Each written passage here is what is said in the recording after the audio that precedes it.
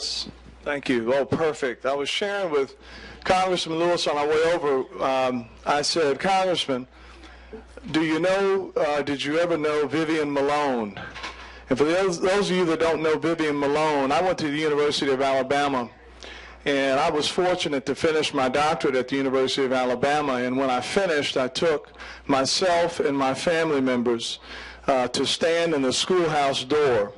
And those of you that know the story and the history behind that, Vivian Malone is very significant. And so naturally the congressman said, not only do I know her, you know, we work very closely together. And so it's just, I'm in awe to be able to have someone of his stature here with us at Texas Southern University. So on behalf of all the faculty and the staff and the students that are in the room from Texas Southern University, we really want to thank, again, the Congressman and the Congresswoman for being here. And so on that note, I'd like to introduce our Dean of the School of Barbara Jordan Mickey Leland School of Public Affairs, Dr. Michael Adams.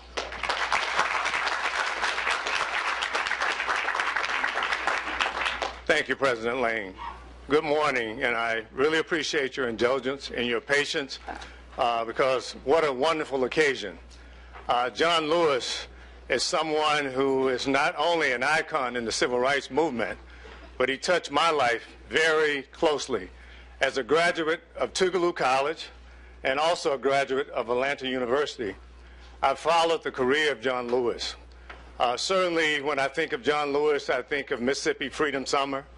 And I cannot think of anyone other than Fannie Lou Hamer who has endured more in the struggle for civil rights than the Honorable John Lewis. So on that note, and in the interest of time, I would like to say thank you for Congresswoman Jackson Lee for bringing the Honorable John Lewis to the School of Public Affairs. Thank you.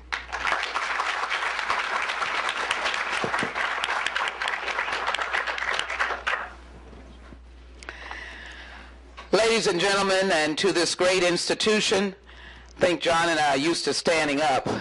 So thank you so very much for welcoming us. Thank you to President Lane. Thank you to Dean Adams. This university has been nothing but generous in the tradition of your fight, of your struggle, and your historic presence in American society. You are the core conscience of all that has been good in paving the way for those who cannot speak for themselves. And so, go ahead, Dr. Lane, you need to lead that fight for sure. So as I acknowledge Dean Adams, where are you? Thank you for being the definer, if you will, of what this school means. There's no doubt Barbara Jordan, the policy leader, Mickey Leland, the implementator, speaking to the hearts and minds of those who cannot speak for themselves. I am privileged to represent you in the United States Congress. Thank you for your leadership. Let me acknowledge the representative and district manager for the Honorable Al Green, who was with us last evening, a graduate of Texas Southern University and a dear friend. Let me also acknowledge Congressman Gene Green, who's been so supportive of this effort, and thank him for his leadership. I want to thank Linda Brown, who's been working with us for her efforts, and all of my staff. And let me thank Lawrence Snowden, who had his beginnings at this school, has been elevated, but when I say this school, the Public Affairs School has been elevated and been a distinguished contributor to this effort, Lawrence Snowden. Give him a very big hand. We have many of our press here. We thank you so very much. There will be a press conference following. There are distinguished pastors here. I would ask for the pastors to stand, please, if you would, to give them a very big hand.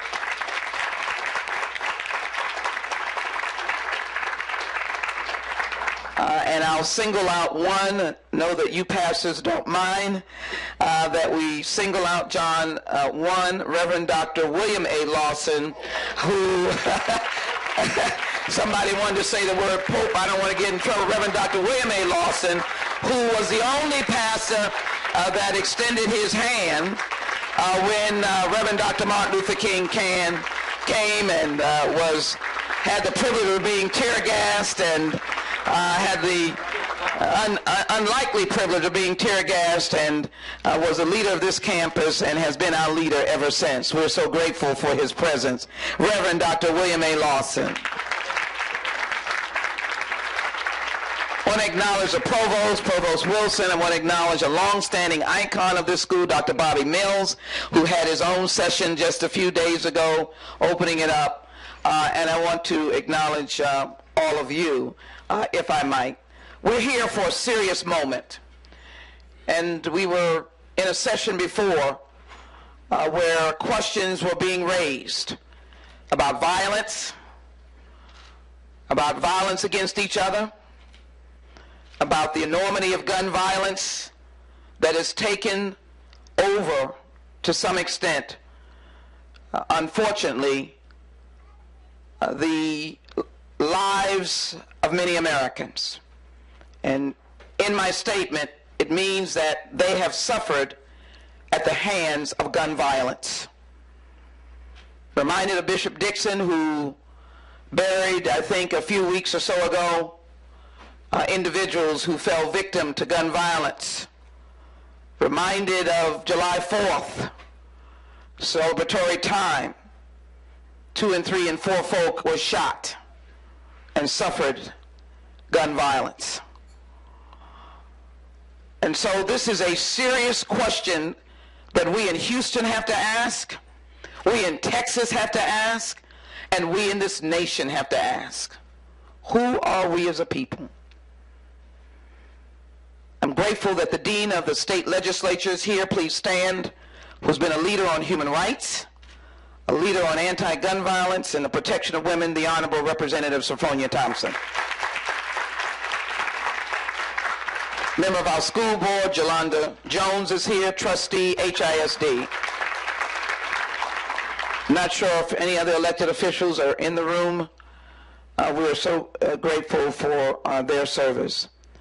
So I'm going to yield to John. We'll have a few statistics. I want to read a letter from the Honorable Congresswoman Giffords, who was gunned down on a corner in her hometown, reaching out as a member of Congress, as we do, and in the loss or in the violence of that act, a judge was killed, a federal judge, and a little girl, and she was permanently injured, but she has never given up. Just 1 week after the historic sit-in in the House, on the House floor, tomorrow leaders in Congress will hold yet another historic event to urge our elected officials in the U.S. House of Representatives to hold a vote on bipartisan legislation that protects the rights of law-abiding Americans, keeps guns out of the wrong hands, and saves lives. She is the co-founder of the gun violence prevention organization Americans for Responsible Solutions. In it, she said she wanted to thank Congresswoman Jackson Lee for helping to lead the fight against our nation's gun violence crisis, and for John Lewis being the visionary, the very visionary of this nonviolent movement. Speaking, she said, is difficult for me, but I haven't been silenced, and neither should the American people.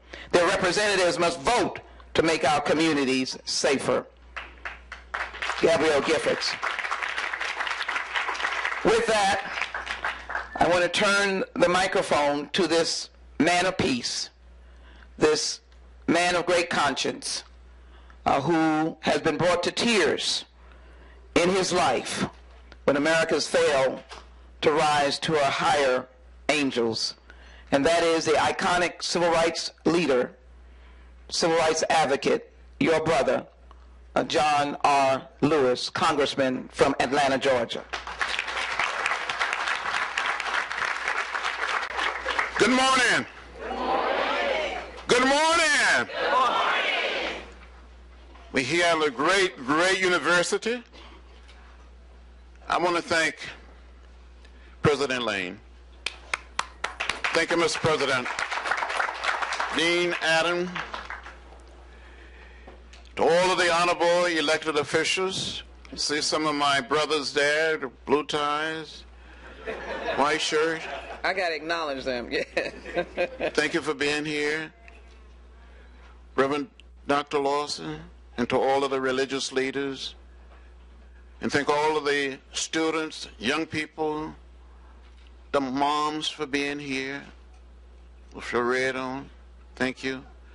I want to thank my beloved sister, my friend, and my colleague, your congressperson, Sheila Jackson Lee.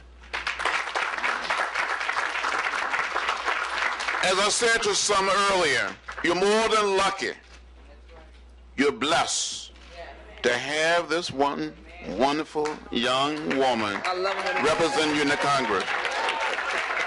She has more energy. Sometimes I think I have a lot of energy. And I'm much older than she is. But sometimes, it's hard to keep up with her. She's here one day, she's someplace, she's on the move. So we have to keep moving, right? Working with you, John. Have to keep moving. On the issue of gun violence, I've said on the House floor of the Congress a few weeks ago, there's just too much violence in our country. Too many killings of our children, our mothers, our fathers, our sisters and brothers, our students. When we saw what happened in Connecticut, elementary school, with these little kids, these little babies being murdered, and those of us in the Congress didn't have the raw courage to pass comprehensive gun legislation. It is a shame. It is a disgrace. We have to stop it. And that's why some of us came together, and on our side of the aisle, every single Democratic member of the House took part in that sit-in on the floor. Never in the history of the Congress, never, that you had a group of members to come in and just take a seat. Yes, sir. In the well of the House. Yes, sir. We brought it to a standstill. Right. And sometimes when you see there's something that's not right, not fair, not just, you have to stand up and say something and do something. And sometimes you do it by sitting down or sitting in. And we have to stop it. It cannot continue. We're not trying to take people guns away. We believe in the Second Amendment. I grew up in a house in rural Alabama where my father had a rifle over the door and a shotgun in a corner. And he told us never to touch it. Don't even look at it. And we didn't. There are forces in our country trying to make the people believe that we're trying to take away people's guns. But there's some people shouldn't have guns. People who go around abusing members of the family, people who have mental health problems, shouldn't have guns. That's what it's all about. Yes, sir, John. We're here to listen to the moms, to family members, to tell your story. Yes. And we want to go back to Washington and do something about it when we convene. We got to stop it. We got to respect the dignity and the worth of every human being. We have to do it. So I think, Congresswoman, we're here to listen, right?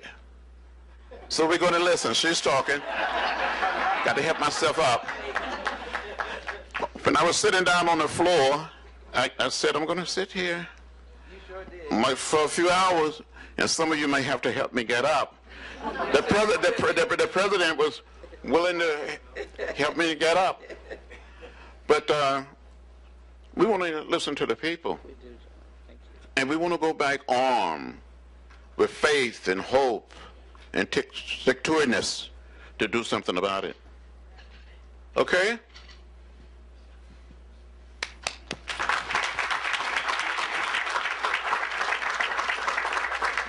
I do want to acknowledge Phi Beta Sigma fraternity, guys. Just stand up. Welcome John there. Thank you so very much. My husband's a Sigma, so we're all in this together. And I want to just show one board, and then you're going to hear from these mothers. John, just so you can hold that with me, John. And we're just going to read it out. We'll come out this way. John is right. We're not trying to take away anybody's guns. This is some of the deadly mass shootings. Why we could not come here to Texas Southern University, a place where policy is understood, to say to America and to Houston, we've got to do something. There are too many guns in the hands of individuals who will do us harm. Orlando, 50 killed, 53 injured. Those injuries will last for some of these people for a lifetime. Blacksburg, Virginia, 2007, 32. That was Virginia Tech, 32 killed, 17 injured. Newtown, with these children, I thought we would never have to ask the question about gun safety again. 27 dead, 1 injured. Killeen, Texas, 22 dead, 20 injured. San Ysidro, California, 1984, 21 dead and 19 injured. San Bernardino, 14 dead, 21 injured. Edmond, Oklahoma, 14 dead and 6 injured. Fort Hood, Texas, 13 dead of our soldiers and civilians, 6 injured. New York, 13 dead, 4 injured. And Aurora, Colorado, 12 killed and 58 injured, all with guns. And so you're going to hear from these mothers. John and I are going to listen, and then we're going to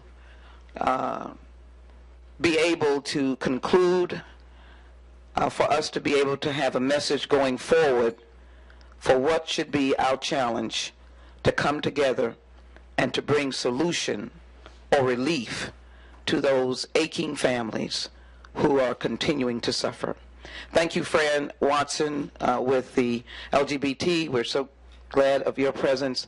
Thank you, former council member, Mayor Pro Tem Gonzalez, and thank you for your desire to be in law enforcement and to be involved as our next sheriff to work with us on ending this terrible siege of gun violence. May we now listen to the mothers, and let me provide them, thank you, with their mic. We'll start right over here. Thank you. My name is Calandrian Simpson Kemp, and excuse me because I am, as she says, suffering, and I'm shaky because this is my 20-year-old son, George. My son was murdered 3 years ago by gun violence. My son was shot in the back of the head, killed him instantly, and was shot 4 more times.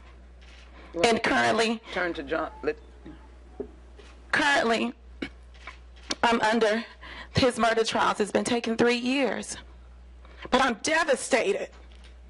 I'm devastated to know that my child resides now in a 10-foot grave because somebody made the choice to purchase some guns, and I know they were illegal, that encountered my child, my good son, that was cutting the elderly grass in his community, the good son that was going to college, that was making something out of his life, that listened to his mom and dad every day, the church-going boy, the trail rider, the country boy, the football player, the all-American kid that helped his fellow man out in football get a scholarship, and he didn't get anything. But instead, George took it upon himself to put his videos together so he can continue for his education. But the guns, where in the hell did they come from?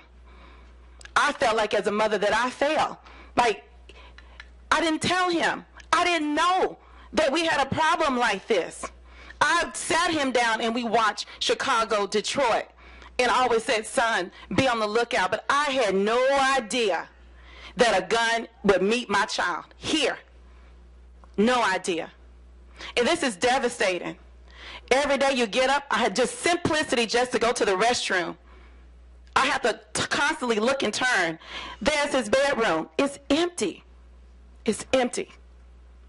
Yesterday, I was a nervous wreck. Mind just gone. I'm like, God, but how am I going to live without this boy? What am I going to do? But, you know, many days I laid at that grave and cried. I felt him saying, Mama, there's nothing you can do here. You got to get up and go fight. So I'm standing today to fight on behalf of George and all the other little Georges that are out there to say that this is wrong. And I'm so empowered to be connected with Moms Demand Action because, yes, I did start the group, the Village of Mothers in Houston, because I traveled all around with Sabrina Fulton and everybody else. But I said, Houston, we have a problem. Houston is too quiet. So I decided, let me help galvanize mothers through this village just to give them some support to say, you're not going to kill yourself. You're going to make it. You're going to live through this.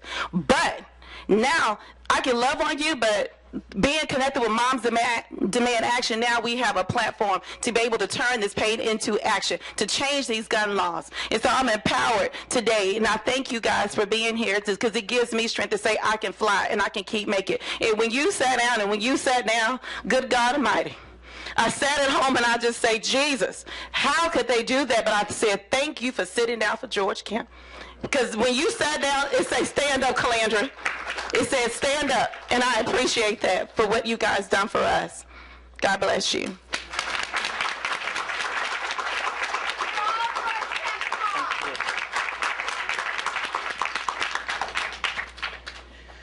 I make no apologies for the tears that I shed. Though it's been 10 years, it's only been 10 years. It seemed like it was yesterday. And I wanted to get this photo of Patrick Charles Murphy so you can see the young man that would have been a graduate of Texas Southern University, that had his transcripts in the car, sealed transcripts, enrolling in Texas Southern University, that had ambition, that was in the drill team, that was in the church choir. I was a single parent, and there's two people that Patrick Charles Murphy was afraid of, and that was God and Kathy Bluford Daniels. Because I believed I had 5 brothers that had been in and out of the penitentiary, and I was determined that my children were not going to take that route. Some say I made him soft, some say he wasn't hard enough. But I know it was important to me that he not be a statistic. So to get a knock at the door at 9:30 at night for a neighborhood store and someone say, Miss Kathy, something's happened to Patrick. I said, oh God, Jesus in heaven, it couldn't be Patrick. Patrick, who had just got back from the National Bible Convention, who was so proud of their first place winning in the drill team. Patrick that marched continuously practicing with the drill team. So when I got that knock at the door, I said, oh God in heaven, it couldn't be Patrick. I said, and as I drove to the store, I saw his car as affirmation. This was not 2 o'clock in the morning. This was a neighborhood store. Someone walked up behind him as he was getting back in his car to come back home 4 blocks from the house and shot him in the back of the head. You'll never know, and we don't want you to know what it feels like. Because if you close your eyes right now, if you have children, close your eyes right now. Just close your eyes and imagine someone telling you your child is dead. Your heart won't let your brain go there. You can stop it immediately. But as Calandra say, every day I walk by his room. I walk by his pictures. I walk by and see his awards, his trophies, things that he was most proud of. And let me tell you, it just doesn't break up the immediate family. It breaks up the entire family.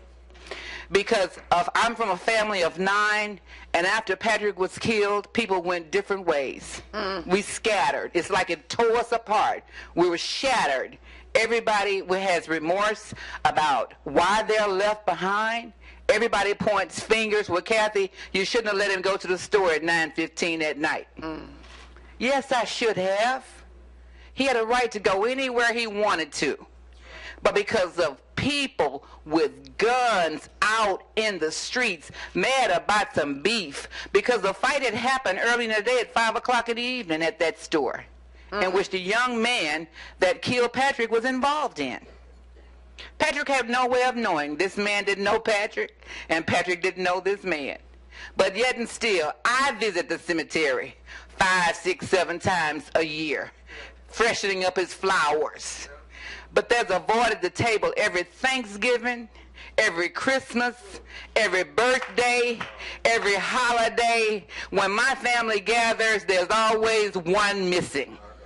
Patrick Charles Murphy. And as you sit around and enjoy your families, think about us. Because we'll carry this grief for the rest of our lives. We say we have a group called Black Moms. I support Moms Demand Action. I support the Village of Mothers. But we don't want you all to be a part of this group. We don't want any more members.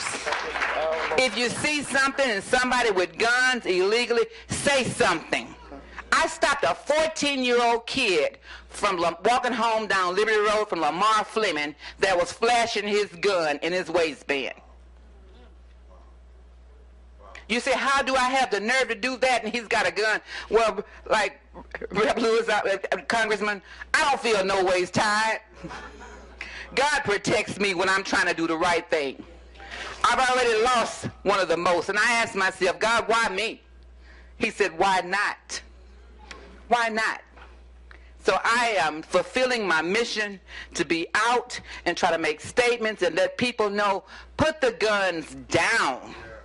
All this senseless violence that's affecting all these families. When you see your child stretched out in a coffin in the church house and you're on the front row and you're constantly looking at his face, when you go to the funeral home and you see the wire cut, everybody know what the wire cut is? That's when they cut you and take out all your organs. And you see your child that you birthed laying there in those conditions. As I was taking a shower one day, and I'll finish, I realized as much as I loved my baby, and I prayed hard for my son. My kids are 10 years apart. My daughter's 10 years older than he is. I realized, I said, oh, Lord, I wanted to see this child. I wanted to make his life wonderful. I wanted him to be a good person in life. Now I realize Patrick was safest when he was in my belly. That's unfortunate. But as I look at it and I think about it, when he was inside me, as I rubbed that belly, that's when I could protect him. That's when I was safest. Thank you all for being out here and supporting us. We appreciate it. Thank you.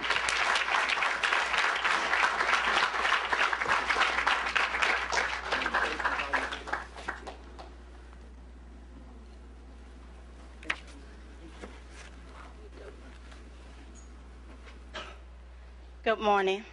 Morning. My name is Tara Nicholas. My son was DeAndre Edwards. He was 28 when he was gone down.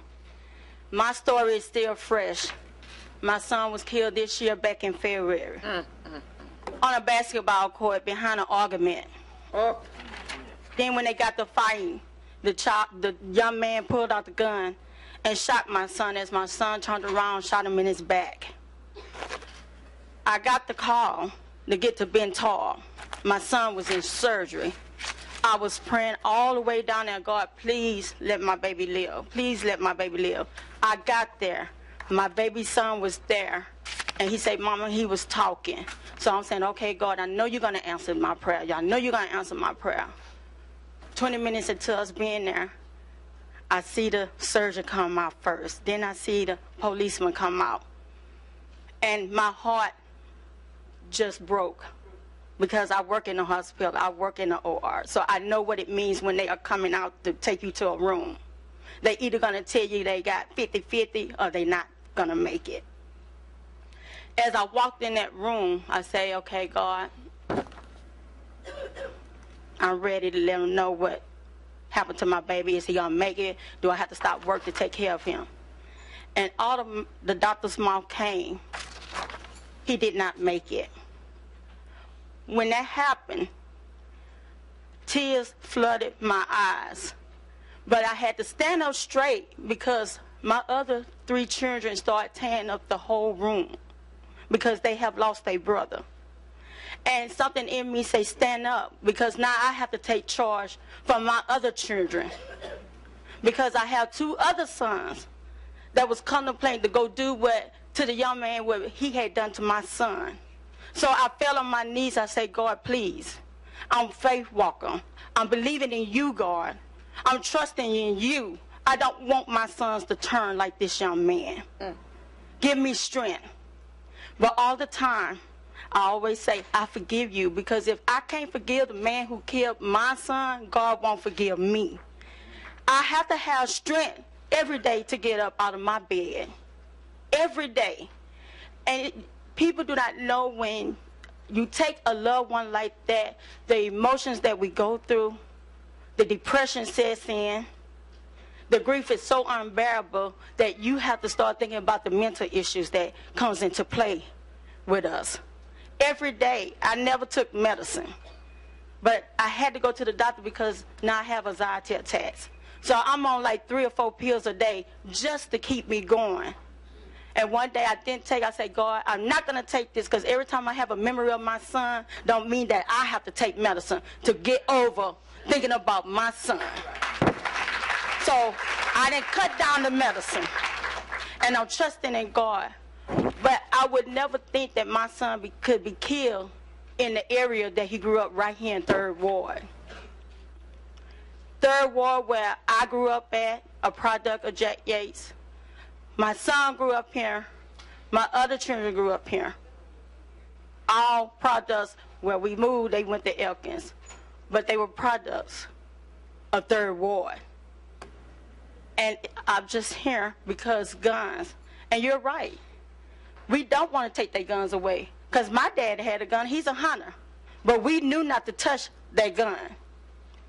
But to be told that your child was taken away behind a simple argument that where you could have squashed it and made another day, let him live another day. You took away 3 boys' father. You took away someone's uncle. You took away someone's cousins. You took away someone's nephew. But most of all, you took away a piece of my heart, because he was my son. And like they say, we don't wish this pain on no one. This pain is so unbearable, I'd rather have labor pains. And labor pains ain't nothing to play with. But I'm here. I'm glad to be here. I'm glad that y'all working for us on this gun safety. The moms on demand action. I'm happy to be a part of that, along with the Village of Mothers, and meeting great people. And we just here to say that thank y'all. Thank y'all for listening to our stories, to know that this something has to be placed, that people with no license or no ID could get guns and pick it up. You go to nursing school 4 years to get a license. Yes. If I don't renew my license, guess what? I can't work. So how is it that they get to put their hands on guns and there's nothing being done, and we're studying losing our youth? My grandson is 10. He said, Grandma, I don't want to go to 3rd Ward because I don't want to be killed like my Uncle D. And I said, baby, as long as you got Jesus, as long as you got the Lord will guide you and protect you. Grandma can't tell you what's going to happen in the future, but always keep him first. And that's what I'm doing. And I thank you for coming down and listen to our story. Congressman John Lewis and Congresswoman Sheila Jackson Lee, I will turn it over because I don't want to cry. Because it's hard. It's hard every day. Tears fall every day. Every day. I wake up in the middle of the night crying. I go to sleep at 1 o'clock and wake back up at 4 since my son been killed. because I was woke up out my sleep to tell me my son had been shot. So I'm scared to even much have a full night rest, just thinking about that. So thank each and every one of y'all for inviting us here. And I'll turn it over now to our Moms on Demand. Thank you. Thank you all so much. It's hard to follow this and the incredible stories we've heard here, the sad, the tragedy.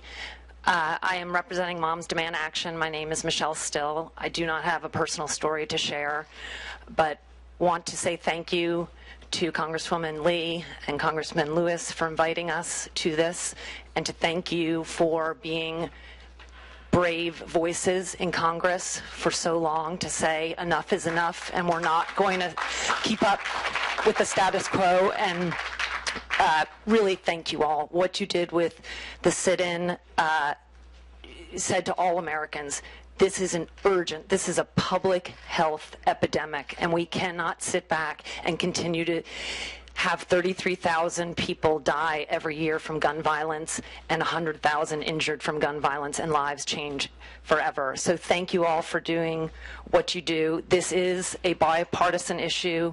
This is Republicans, this is Democrats. 80% of Americans want sensible gun legislation, and it's time for Congress to act on it, to listen to the people and act on it. Moms Demand Action, for all of you who don't know about us, we're not just moms. We invite everyone. The only requirement is that you have or had a mom. So join us. We want to close the loopholes that get guns in the hands of dangerous people, of domestic abusers, of terrorists, of felons. We want to universal background checks that have been shown in states that have comprehensive background checks. Fewer people die from gun violence. We can do this. Most Americans want it. There's no reason. We need you all to stand up and say to the gun lobby, enough is enough. Your control on Congress is coming to an end. Americans want this. We are going to have this. We are starting a gun sense voter pledge. If you come find us after, sign up, and we can send the message that the NRA and the gun lobby does not dictate what happens, and we can keep Americans safe. And when we have leaders like Sheila Jackson Lee and John Lewis, we will see the numbers go down. We will keep our children safe, and we won't have to stand here and listen to these stories and these mothers who have lost their children and are devastated. So thank you all so much, and please come find us if you want to get involved. We need you. We can do this.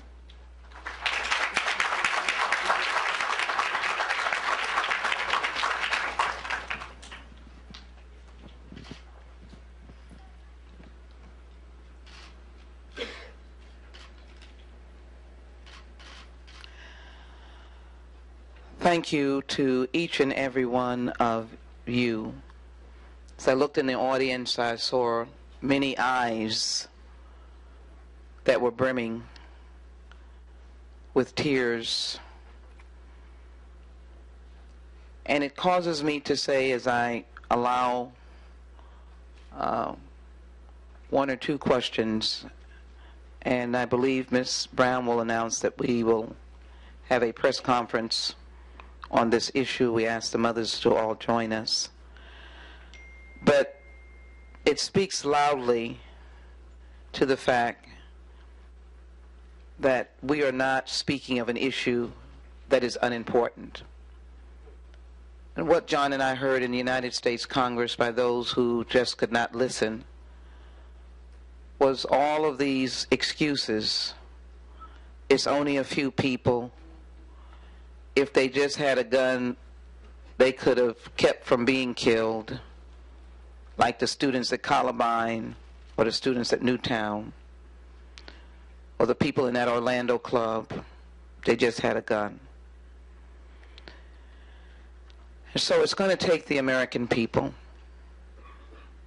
And when John led us to that floor, and I think I'm going to feel compelled for John and I to sit down just one more time, but I'm going to yield to him, and then I'm going to take one or two questions that John will respond to.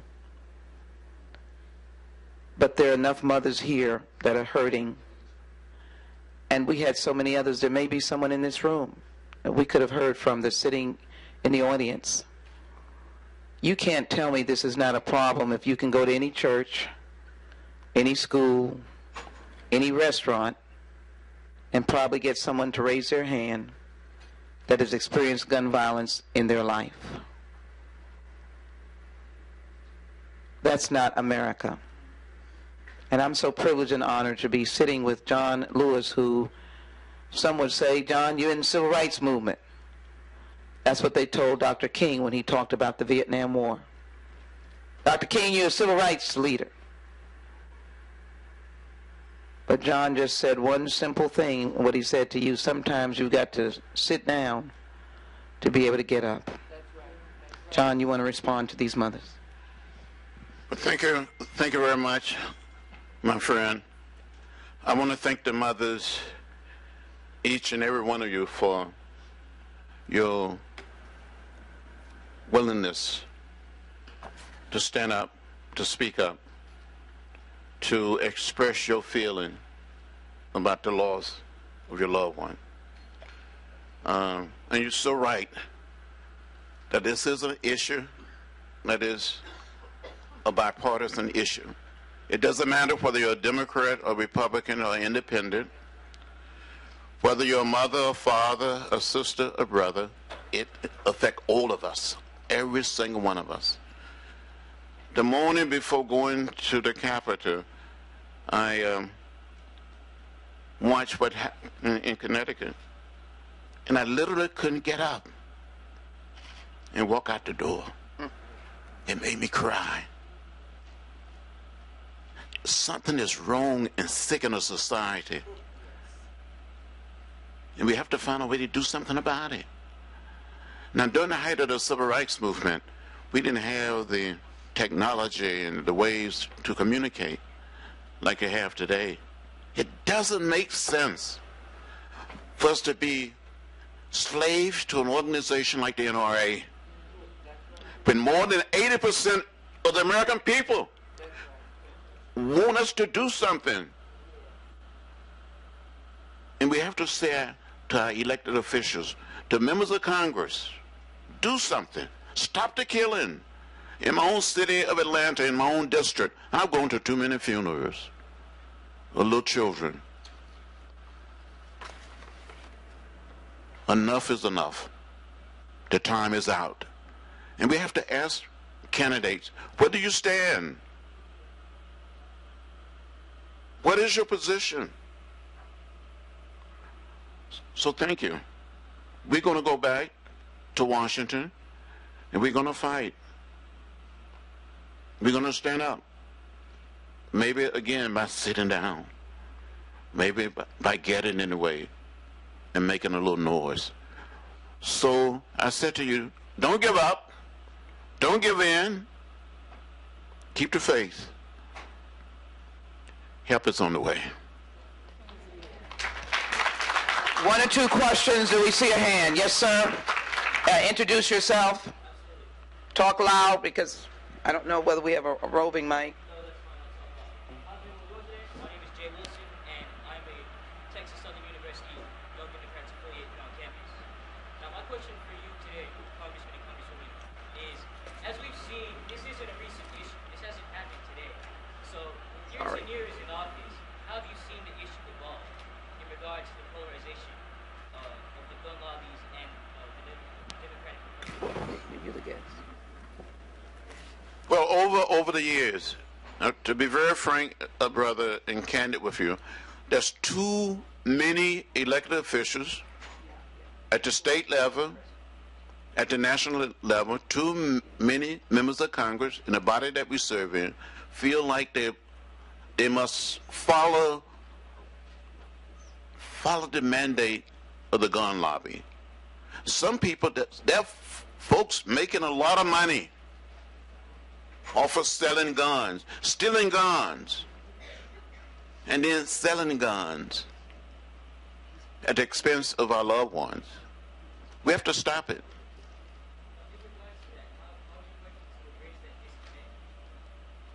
We got to get more citizens to say it's not right, that it's wrong, and we're going to vote people out of office that fail to do something about guns. Okay, this young man over here, and I see you too, and I got a young lady in a red shirt. And that's, yeah. And you're loud. Say you're from Texas Southern University if you are, and you got to bellow your voice out, brother. Yes, I'm from Texas Southern University. And part of the reason why NRA has such a strong hold is because of money in politics. So how does that affect, and what do you believe we should do about money in politics being able to influence our congressmen to have these issues not being taken care of correctly? First of all, there's too much money in politics. Just too much money. In my case, I do not receive one dime, not one penny from the NRA.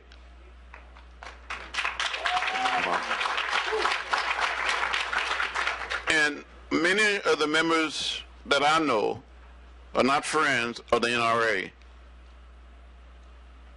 We're friends of the American people, of the mothers, the fathers, our sisters and brothers, our children.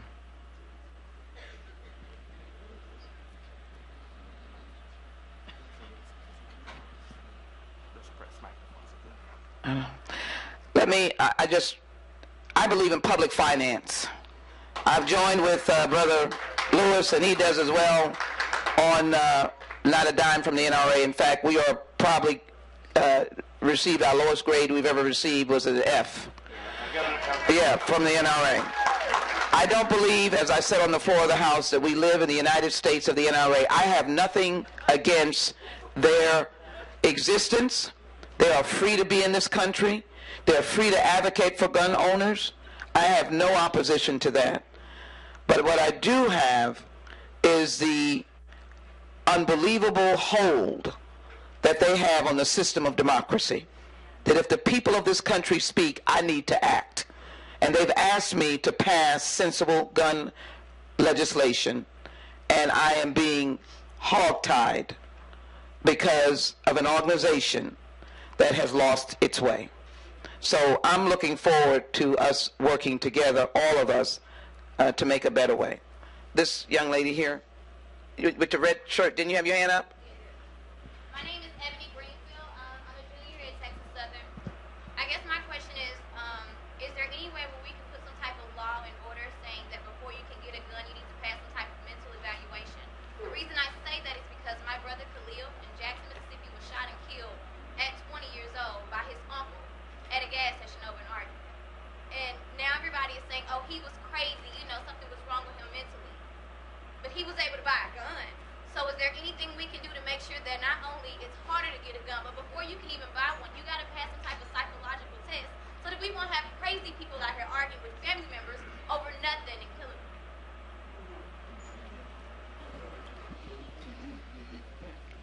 Well, my friend here served on the House Judiciary Committee, and there have been attempts for many years to pass legislation with background checks. But as a member of Congress from the state of Virginia, and a lot of the guns come out of the Deep South.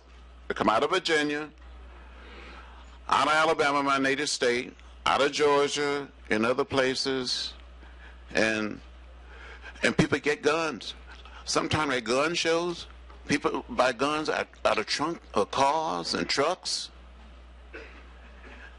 And we need background checks. The American people, even members of the NRA, it's their leaders are supporting that we do something about it. But it's their leaders that's saying no, no. So it would take the American people, the voters, to say to members of Congress, to the House, to the Senate, do something. But you have innocent people dying, like you really have like babies, like their kids were 20 years old, like those are babies that are dying. How are our representatives in America not saying, you know, the gun law was written, you know, the Second Amendment was written way back then. Maybe we should go back and try to amend it. Maybe we should go back and try to say the type of guns that you have right now are not acceptable. Like maybe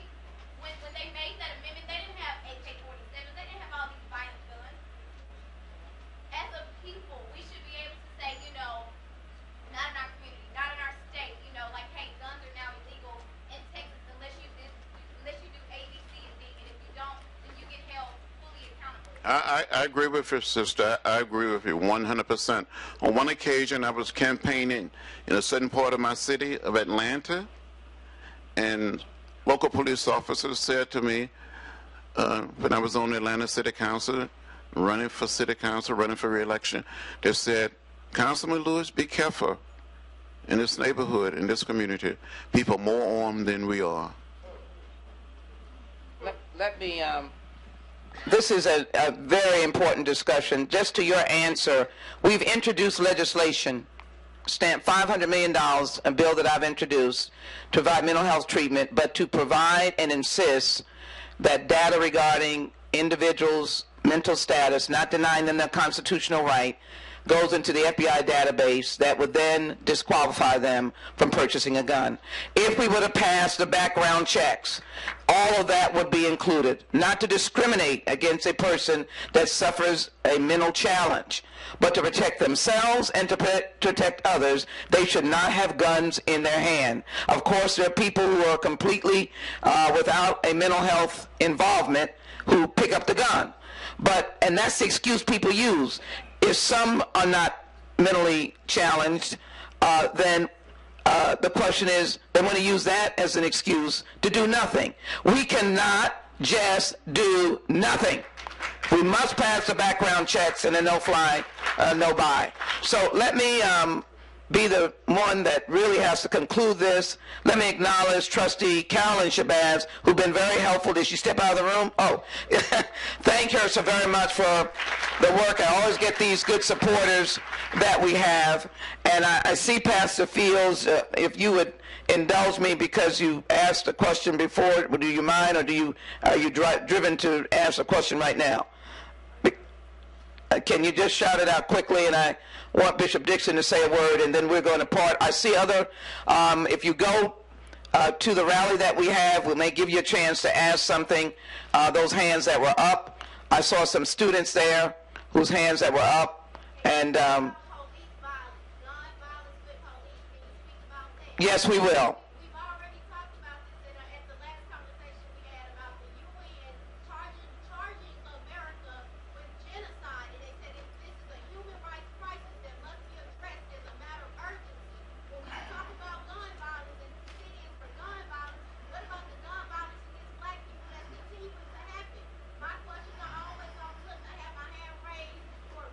Thank you. Pastor Fields, thank you. Thank you, Congresswoman. My question, or my challenge, is not only to legislate guns being purchased, but legislation to frame the ownership of existing guns. Okay, we'll answer that, Bishop. Concluding remarks, and then we'll summary of what you heard. Sure. This is a very, very, very passionate conversation.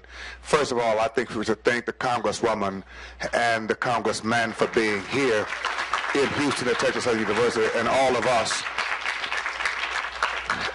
I believe that all of us are going to have to become an army of peace together. And what I just heard coming from the leader of Moms Demand Action, you don't have to be a mom to join, which means that every one of us should join to become a part of a collective so that we're not frustrated by ourselves. So I'm signing up today to be a part of that. I think if everybody in this room, you've got an interest in the conversation, let's consider joining Moms Demand Action so that both of these congresspersons will go back and say, we have an army of people who are part of a collective. So when they speak for all of us.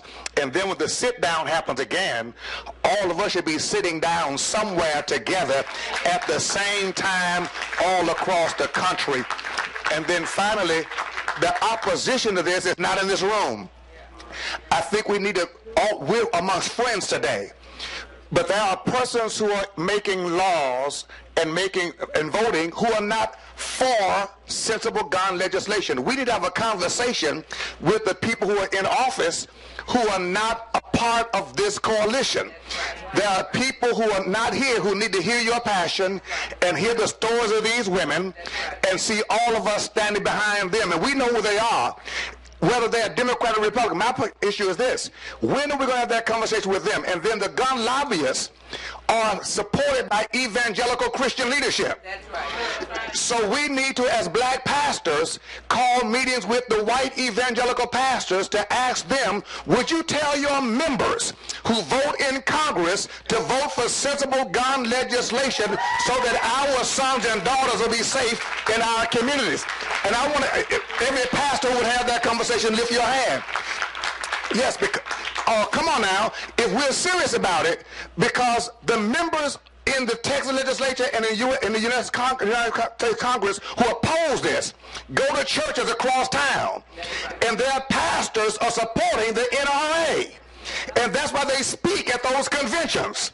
We need to go to meet with those pastors and say, your members are voting to make sure guns stay in the neighborhoods of our sons. Issues dealing with issues of police violence. We are introducing legislation. We have not ignored it. We understand it. We know the Tamir Rices and Walter Scotts, Eric Garners. We know their families. We know the unnamed and unknown and the Michael Browns. This violence is being done and dealt with because of members of the Congressional Black Caucus, with the establishment of a United States Police Working Group and the introduction of the Law Enforcement and Trust and Integrity Act, of which we're dealing with our friends in the police community. We must work together.